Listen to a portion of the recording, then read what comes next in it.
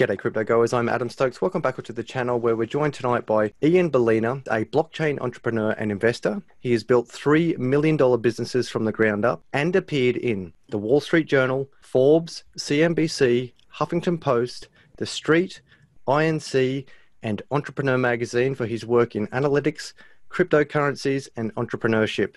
A former analytics evangelist at IBM, Ian has brought a data-driven Moneyball approach to investing in blockchain startups, and he's with us tonight from TokenMetrics. Ian, thanks for joining us. It's a pleasure to be here. Thank you so much, Adam. Ian, let's dive straight into the basics. What is TokenMetrics? Who would use it, and why? Great question. So TokenMetrics is a cryptocurrency investment research platform. We help cryptocurrency investors find winning investments in trades and filter out scams. So we cater mainly to retail investors and traders. About 90% of our audience are do-it-yourself investors and traders, people who want to have an edge. Our thesis is that AI and quant investing is the future. Right now, that's been really only done by hedge funds, and we're bringing that same technology and making it available to retail investors and traders.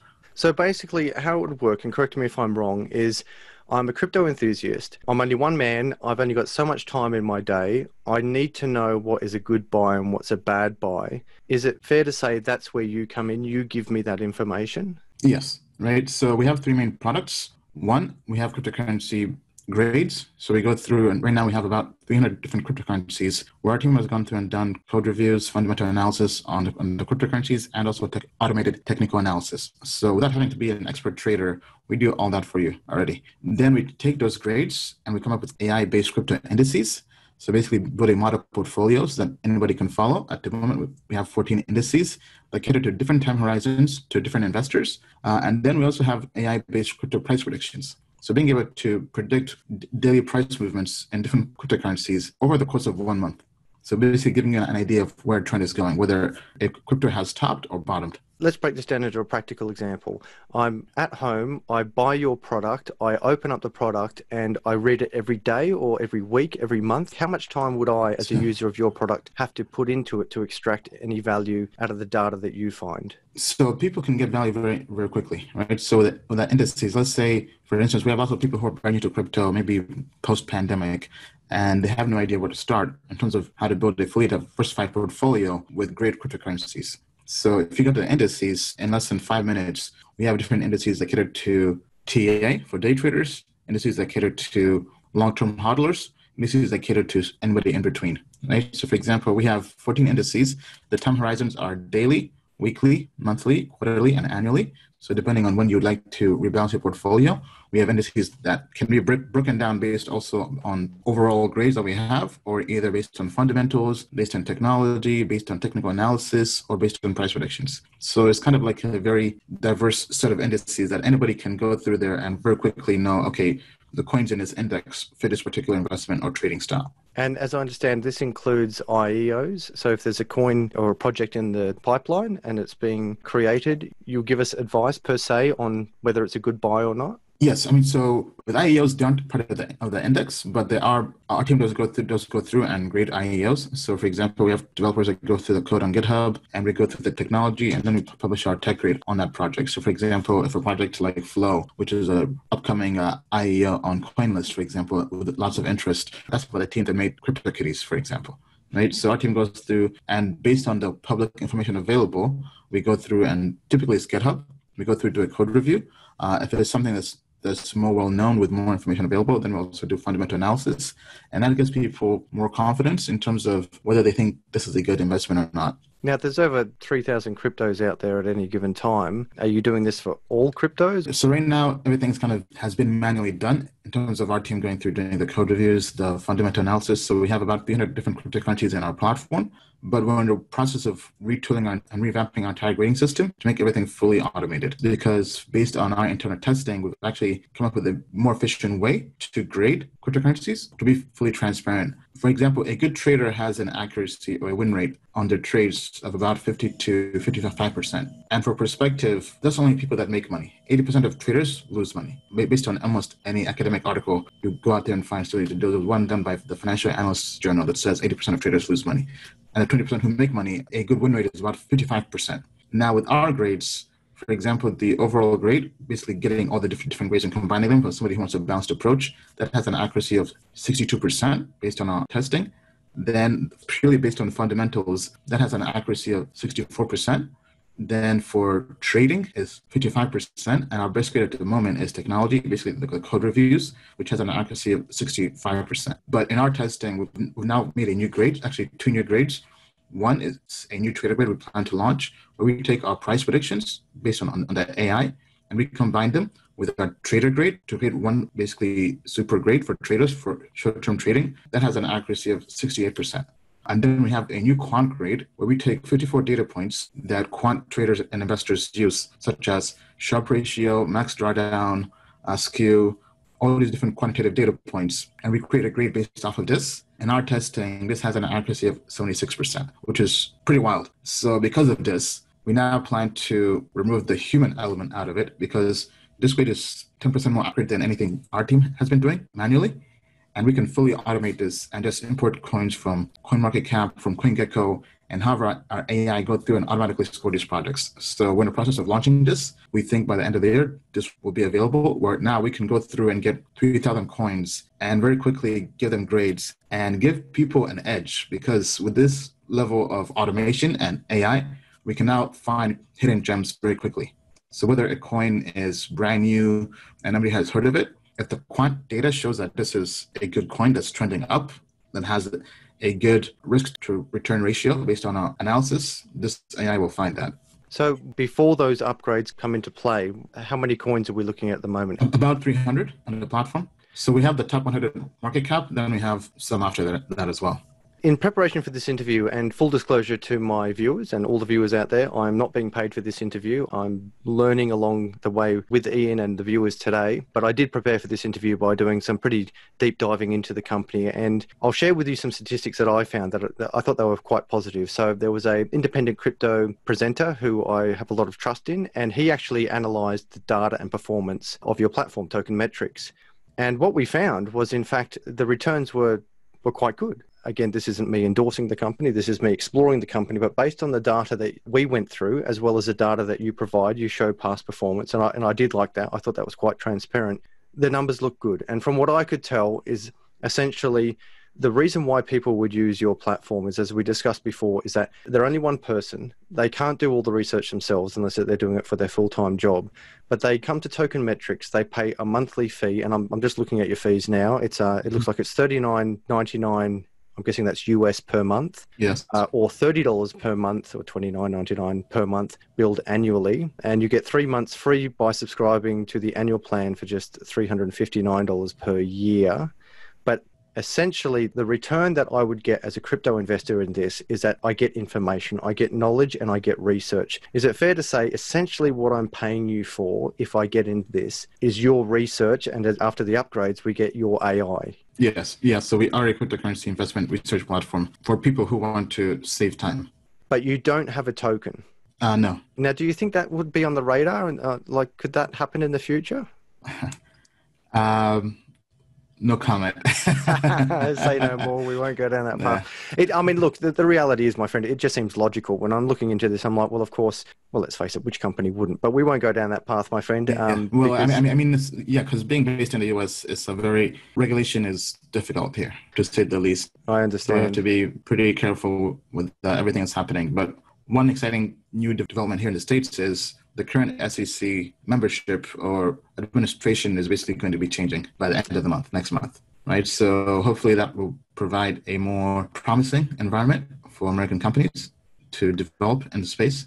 I actually feel for my good American brothers and sisters in the crypto space, because basically what's happening is, in this long crypto journey, it's quite bizarre to me how some countries are so tight on crypto and others are quite liberal. And I had always seen the good people in America being the land of the free, but when it comes to this type of thing, there seems to be a lot more restrictions on it. However, just on a side note, if you want to advertise cryptocurrencies or anything to do with crypto, for whatever reason, when it comes to Google ads, you can advertise in Japan and America, but not Australia. And it's all backwards. Oh, wow. But with new administration coming in and this fast evolving space, I think there's room for all of us to grow, which leads me on to investing in your company. And what I mean by that is, I come along, I pay my annual membership or my monthly membership. That gives me information. How much time would I actually have to spend going into your data to extract out real-time practical data to say, right, I'm going to buy this coin today and sell it tomorrow? Would I be sitting up every night reading through pages of information? Or is it something as simple as saying, No. Adam, buy this now and sell that now?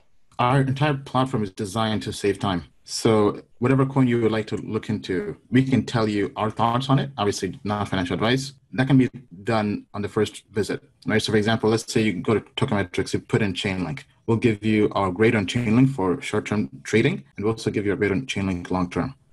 We'll also break that down based on technical analysis. We'll also give you price predictions. So there's a page with multiple tabs on different options for Chainlink. But everything is designed to give you all the information right there, right then. And when you say short-term, long-term, and I dive into this example just because there is a huge spectrum of investors out here in the crypto space. You've got those who have been investing in what I call traditional markets for many years. They understand all this. But even when they come into the crypto space, the term short and long-term, or terms long and short-term, they actually change. I joke and say one crypto year is like 7 human years because everything is moving so quickly.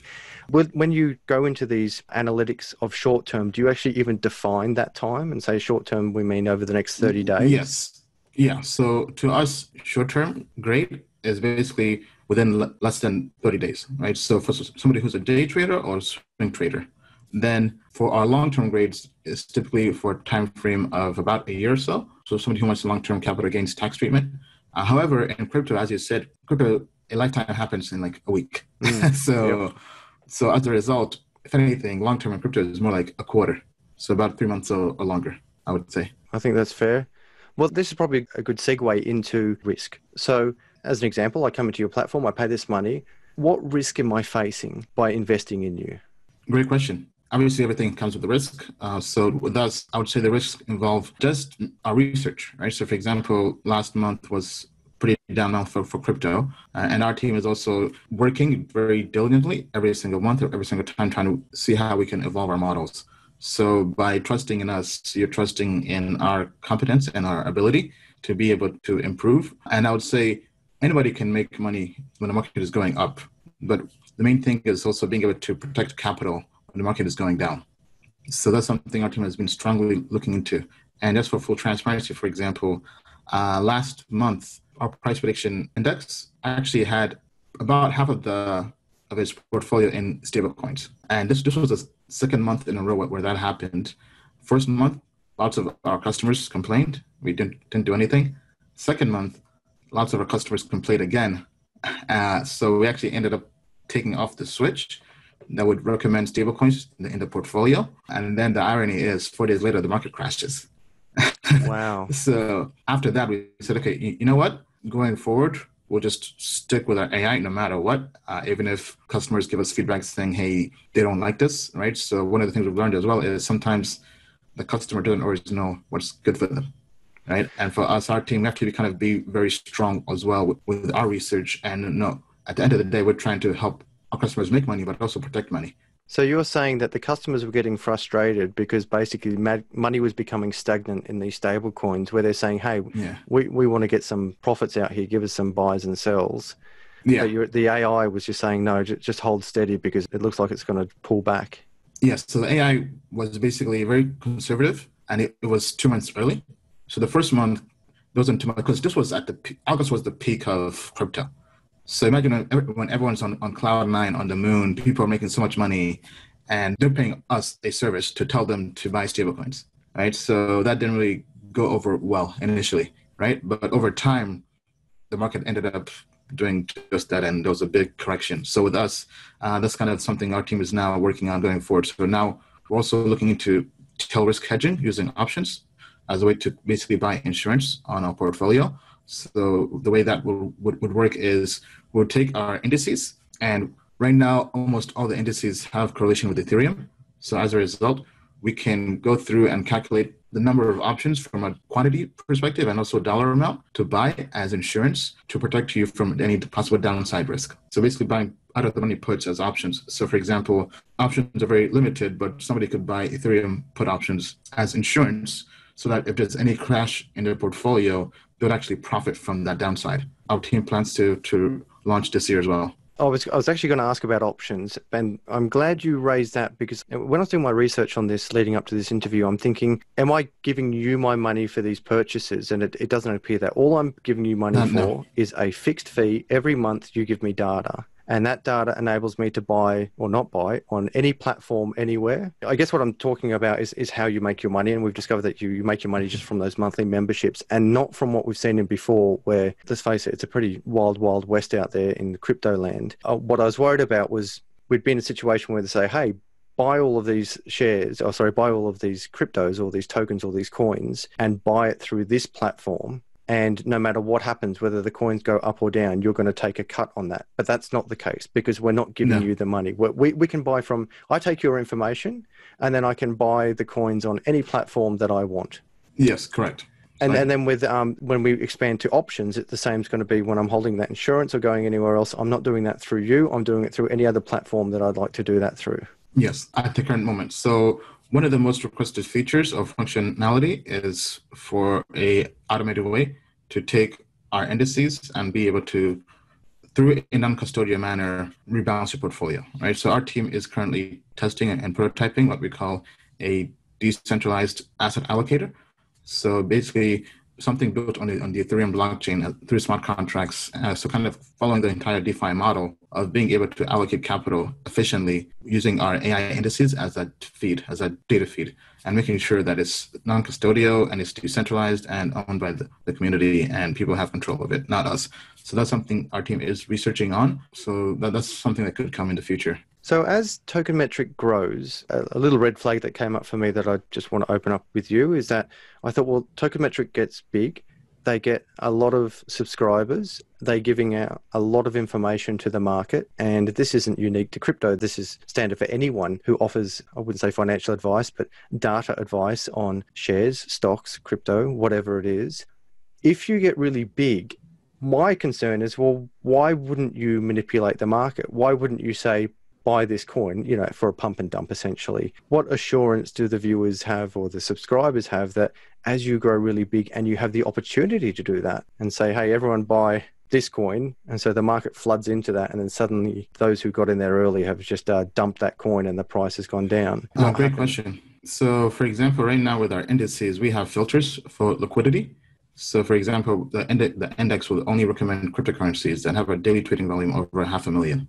And as we get bigger, that threshold would get higher and higher to make sure that whatever we recommend to our customers is liquid and is not something that can be easily pumped and dumped, right? Because at the end of the day, we definitely know that that's a concern as companies get bigger and bigger, and especially if they're very accurate and good at what they're doing. And then also just being able to just learn from what other companies, because we aren't the first data provider or analytics provider in capital markets.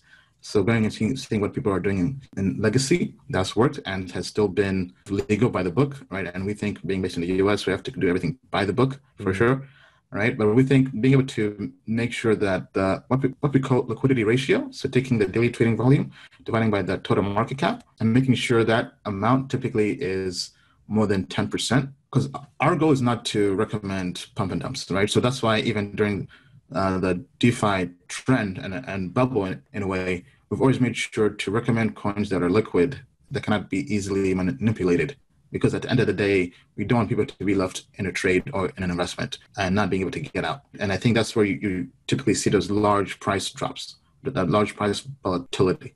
While volatility is good, to us, what's even more important is just long-term happiness and success of our customers. To counter my own question, I sort of war gamed this in my head and I thought, well, all you would have to do is recommend 2 or 3 pump and dumps and your name would be tarnished forever.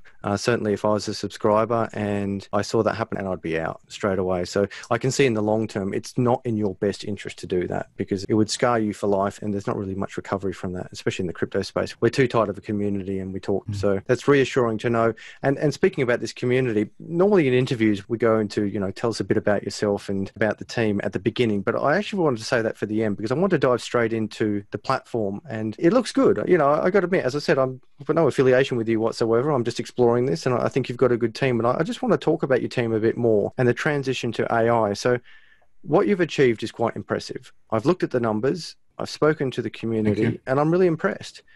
My concern is if you shift to AI, is there like completely when you do these upgrades, does this mean that your track record could be tarnished? So I'll actually bring that question back a bit. Tell me a bit about your team first and then transition into the AI component. So my background, I worked at IBM Watson Analytics for 4 years, essentially, taking IBM Watson's AI and giving it to IBM customers in line of business. So for marketing teams, sales, finance, basically non-developers, helping them leverage AI in the line of business. Then we have Bill Noble, our chief technical analyst. He comes from Goldman Sachs. He was a technical analyst for volatile markets, also worked at Morgan Stanley, Charles Schwab, Morningstar. Then we have Paresh Mansani. He's our CTO. He comes from Goldman as well. He was a global IT director at Goldman Sachs in the investment research division. It's not been easy putting this team together, but we definitely want to make sure we have the right people who have the right experience. So kind of my background with IBM, their background with Goldman Sachs, and bringing that all together to try to build this platform with the crypto world. And I've also been in crypto since 2016 as an investor, right? So I've kind of built a brand as an investor, as a trader, and also having Bill on board as well, who kind of brings in that Wall Street experience to kind of balance that our crypto experience. So we think that this is really what's needed to take crypto to the next level, because there's so many people who are joining the space. They need guidance, whether somebody is in this space since 2016 or 2013, but they lack the time, or whether somebody has the time, but they lack the knowledge or the how-to because they just joined crypto after post-pandemic. So being able to cater to all kinds of audiences who are trying to do it on their own, because most traders lose money, as I mentioned earlier. And we're trying to give them an edge that can help them make money, but also protect their capital during down markets. And we think that's kind of one of the biggest problems with crypto, because if you go to any crypto exchange, whether Binance or Coinbase, they're charging you a fee regardless of what happens, right? And we think that's long term, that could be detrimental to onboarding. We've seen what's happened with Robinhood, with traders there, right? For example, one trader unfortunately ended his life because of losing money through trading. I believe it was options. So with us, we think this is actually, in a way, a public good by being able to educate and give people the tools and the power that are typically reserved only to hedge funds, and being able to give anybody the capability to do that. And with AI, yes, there are risks involved, but we think AI is the future. Having our grades based fully on AI, we think actually would make it more efficient to find new promising trades a lot faster. But everything we're doing, we're always trying to manage risk, because we know that we're not doing this just for us. We have a customer base that we have to constantly serve and constantly make sure we're helping them out. Otherwise, they would leave. So with us, we think AI is the future, but as I mentioned earlier, we have to manage that risk. And so far, we are. I think for me, when you look at traders, even a really good trader, some of the returns, if you're getting 55% wins, you're doing pretty well. And to me, that's a big thing about this. As you transition to AI, in my opinion, you're still going to have losses. And we accept those losses, because anyone who actually said, hey, we're going to get about 100% wins. So there's a big thing in Australia at the moment. The phone is constantly ringing for everyone saying, we make 95% success on trades. And as soon as you hear that, it's like, well, that can't be the case, because if you were making that type of success, you wouldn't be ringing me and try to sell it over the phone. But what is reassuring from your platform is that you don't pretend to make anywhere near that. You don't say 95% of our predictions are accurate. You give a more conservative number of these are the predictions that we make and this is the success we have. And more importantly, you show the data that proves over time that you have in fact given us those results. So getting into trading over the long term, from what I keep picking up from you, is this is about a long-term relationship between us, the crypto goer, and you, the information provider, to buy and sell over the long term. And as an aggregate over the long term, we're going to win. We are going to win as the consumer because we're getting returns, and you are going to win because you've got monthly memberships. Yes. I mean, it's definitely a long-term game. And then, of course, as the crypto space evolves, there will possibly be other areas that you could branch into, which I understand you don't want to discuss. But, you know, let's face it, it's so logical where this, for me, it's so logical where this company is right now and where it should be going in the future. But certainly noting some of the restrictions you face in the crypto space and in America, only time will tell. If we want to know more about your site, where can we go to? Give yourself a little bit of a plug of where we can get more information from TokenMetrics. So our site is TokenMetrics.com. You can go there, try it out. We have discounted paid trials, so you can try TokenMetrics for as little as $2 for a week, or basically $5 for 1 week. different plans. Then we also have our channel on YouTube. Just search TokenMetrics. We have over 13,000 subscribers. We're posting videos every single day on crypto. Then we also have a weekly live stream, Sunday, 6 p.m. Eastern time, American time or New York time. And we do that to just really kind of answer any questions to our audience. So we typically go for over 2 hours, sometimes even 3 hours each week, me and Bill Noble on our team, doing technical analysis, showcasing the platform, answering any questions anybody has on the markets, and just really just kind of building a community of data-driven crypto investors. And then also for anybody on your channel who wants to check out TokenMetrics, we'll actually give you a code to use that will give you a 10% lifetime discount. So just put in the code Adam, and that will help with that. Excellent. I'll leave those links below.